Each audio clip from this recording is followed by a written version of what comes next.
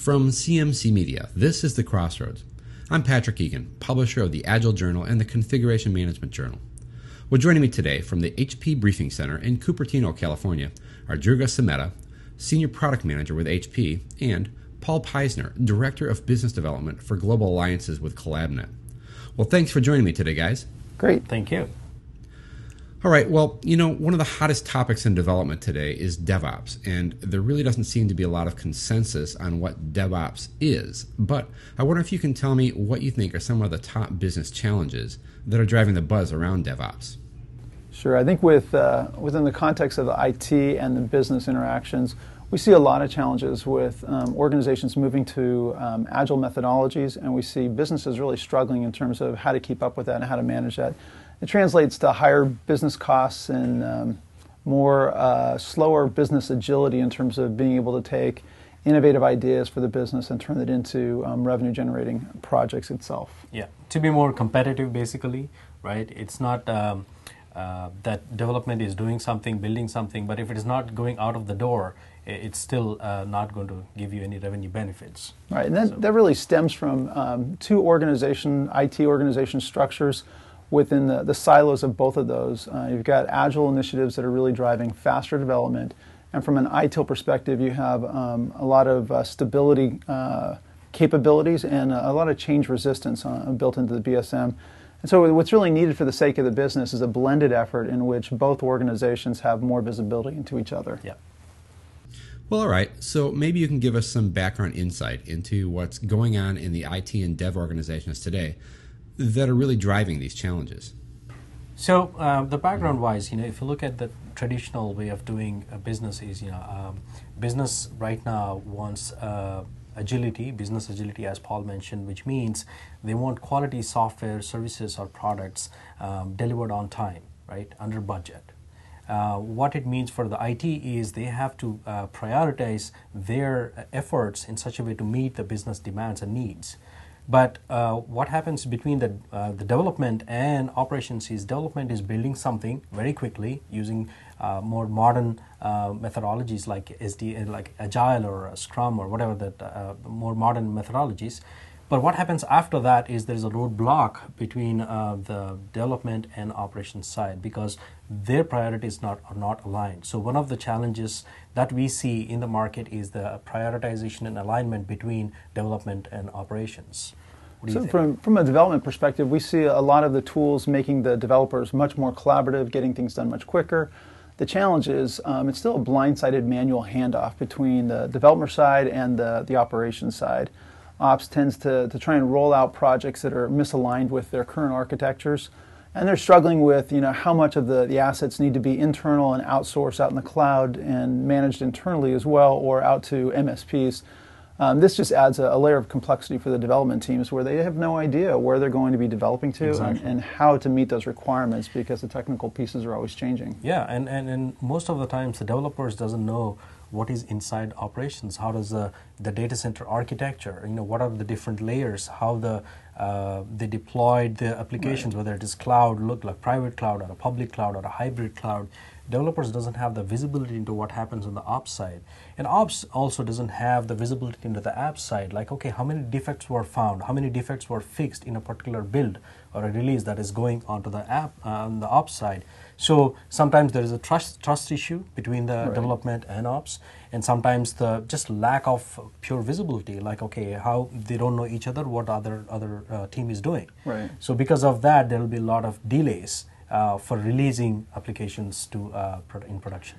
And especially in the development side of the house, you end up having a lot of developers reuse some of their best resources when they're creating those projects without the visibility into how it's affecting the business, how it's making or adding more risk to the development or the operation side of the house. It becomes a real challenge in terms of what do they reuse for best practice use without the visibility and the feedback loops that come from both the business use of the application as well as the IT support of it as well. Okay, well, that's great. So then what are some solutions to solve some of these challenges?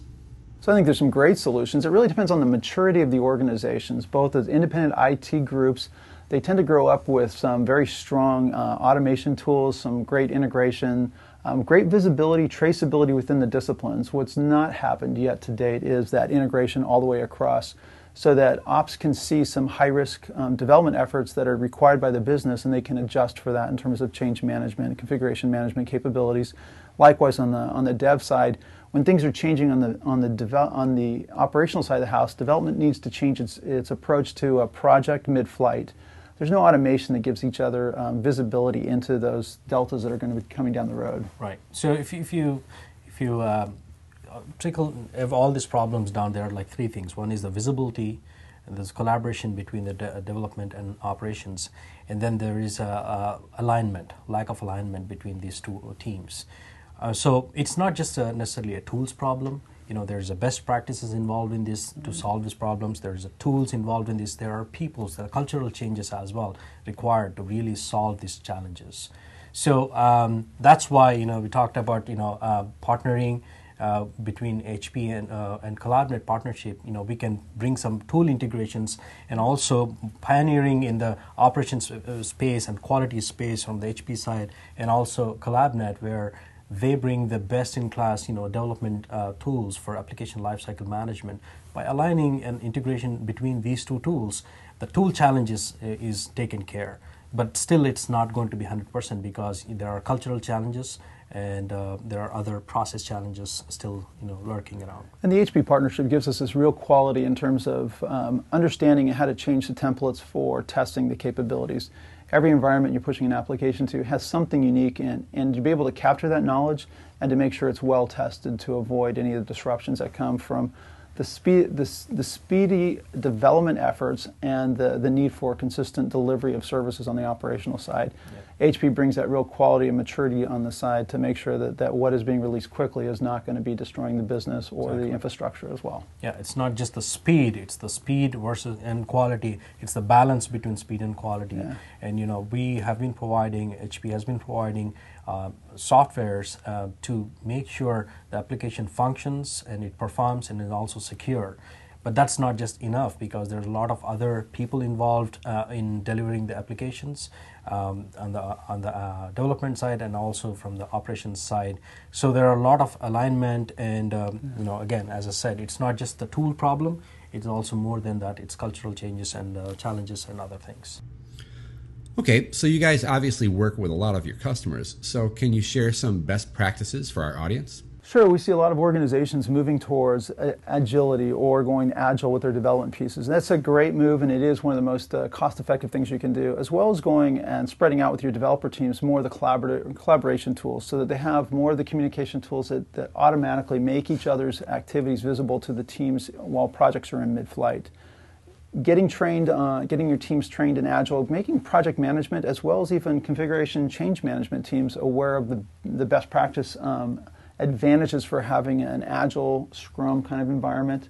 We do a lot of training in that space, I think more than anybody else in the world. And it's real important for a larger reach into the organizations to make sure that it's not just development, but it's really for the sake of the business and to become more agile across the organization. Yeah, so when it comes to best practices,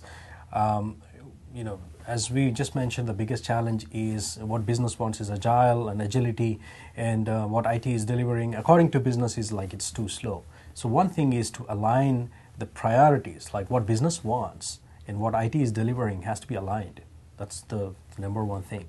And once you have the alignment in place, then everything falls in place. And when you are doing agile, waterfall, whatever the methodology that you use in the software development lifecycle, and on the operation side, like, okay, they are, since what business wants, they're also part of the whole process. They know, like, okay, how to be more proactive in taking the finished goods, like products, and deploying it on time instead of delaying it. So there should be there should be a culture of more sharing the priorities and also bringing people together as a part of like stand-up meetings in the case of Agile or whatever the methodology you may use, but more on the communication side, what's happening. So I think for developers, it's also real important that they measure the quality of their releases based on the benefit to the organization. Right. So how much impact did it hit on the operational IT teams?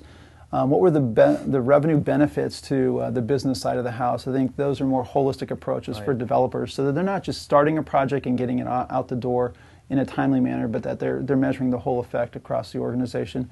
And for dev, make sure that there's complete transparency amongst those things that are going to have impact for development and the project teams that are going to make decisions for those locations as well. I think those are some of the best practices. The platforms and the tools, you've got to leverage the cloud. You're pulling talent from around the world. Having on-site software tools doesn't make sense. It's got to be scalable. It's got to be flexible. The strategies that have defined operations need to be extended into development pieces so that those core strategies that help organizations set their IP around operational best practices need to be more inclusive of the development teams as well. Yeah. So development and operations, they have to work together because this is the time where everything is moving really fast. If you are slow, you will lose in the market. You will not be competitive.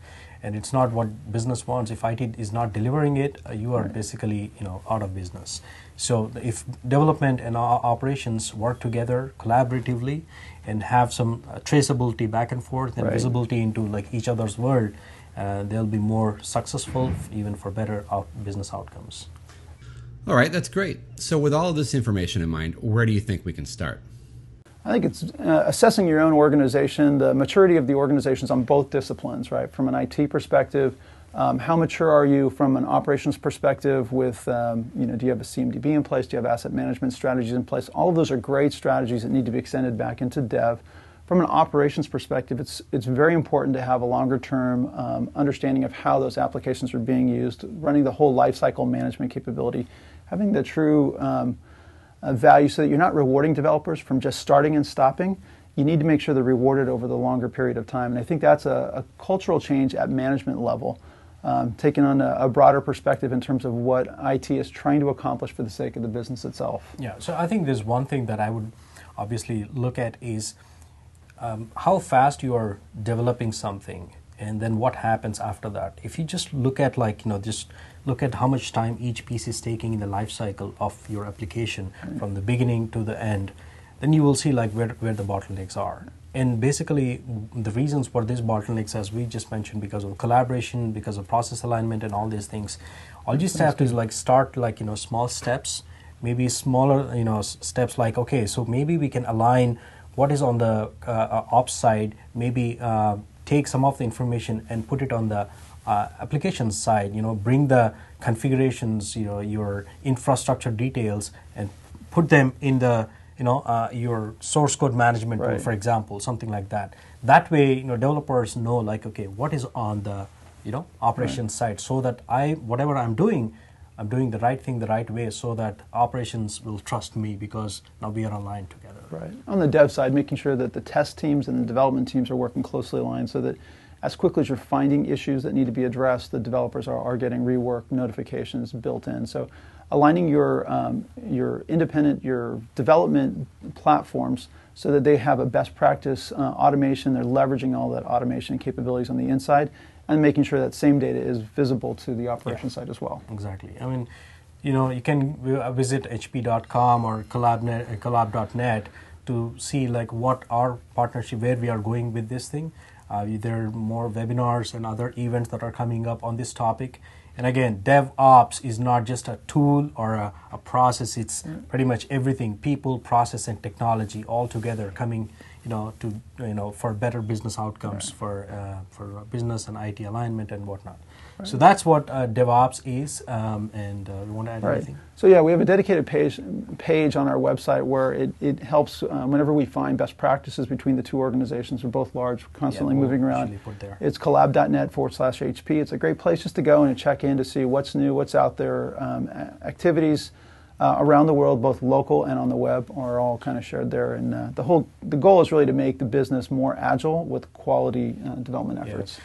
And what we are doing is, one thing you can check is HP Discover. That is happening, that will be in June, sometime in June in Vegas. You can come visit and attend the sessions. There are dedicated DevOps sessions. And since we, with the partnership, the CollabNet partnership, and also some internal innovations that we are doing here, we can really help you to solve your problems. So come visit HP Discover in Vegas and learn and see what you can do, how we can benefit from these conversations. Well, it's been some great information about DevOps. Thanks for joining me again today, guys. Thank you. All right, thank you. Well, this has been The Crossroads, a production of CMC Media and CM Crossroads. For more videos like this, visit us on the web at cmcrossroads.com.